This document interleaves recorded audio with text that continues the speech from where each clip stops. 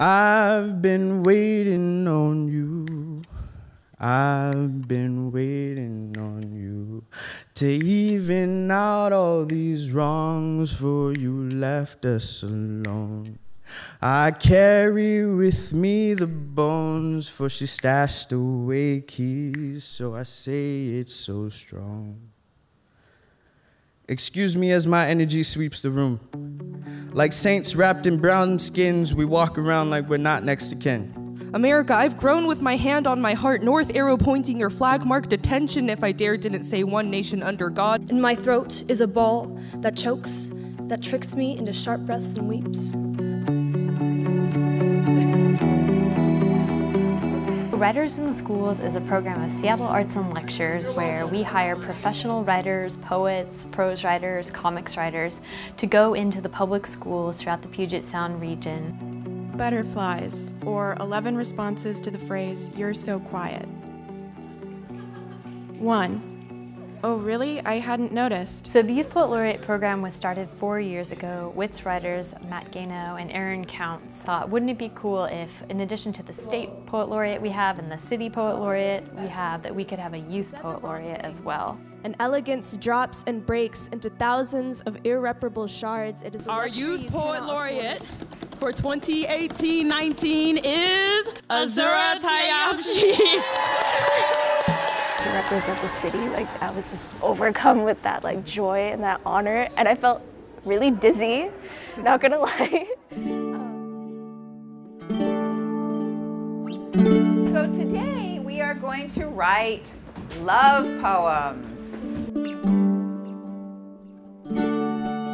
Real poetry is a party, and I love that idea of this wildness inside your head. When Kathleen works with them, she brings an experience where they really get into their feelings and their thoughts, and the poetry they write is on a whole nother dimension. For you, I would pull a broken heart out of your chest.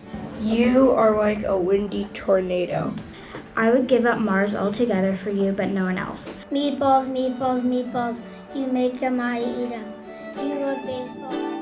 That is one of the really fun things about working with young students, is that they are not self-conscious. They are happy to share their work. I dreamed a dream of you eating a football. I think the most important thing we do, and I believe this really strongly, is access their imaginations, because I feel like that's a muscle you have to use over and over again, and if you don't, you lose it. We're really investing in a city of literate, beautiful writers from kindergarten all the way up through adulthood, and really considering writing and literacy as this lifelong journey. America, America, a place that is unknown. Like history, there are many secrets. I think the very last day you made a simile or a metaphor with your writing, like my writing is like something. What would you say if you could make one today? How do you feel about your writing? Honestly, that's actually a great question. Honestly, how I feel about my writing is that it can make and it can break people. It can get them in their feelings, because when I write, it's really deep. And people said they care. And it tells you a whole story about what I'm talking about. History starts now, so why not take a chance? Because you could be that person that finally took that stand. This year we are working in 27 public schools throughout the Puget Sound region and Seattle Children's to serve over 6,000 students directly through our in-schools classroom time and through our Spotlight Author Visits program. Because I understand that some of you might be refugees in this room. I was too. Maybe I still am. We got to bring the author Viet Thanh Nguyen to Nathan Hale High School. We got to have a Nathan Hale student, Wee Lee, share her poem on stage that evening at Benaroya. Before he went out into the black night, got in his black car, and drove home alone. I come from Taiwan.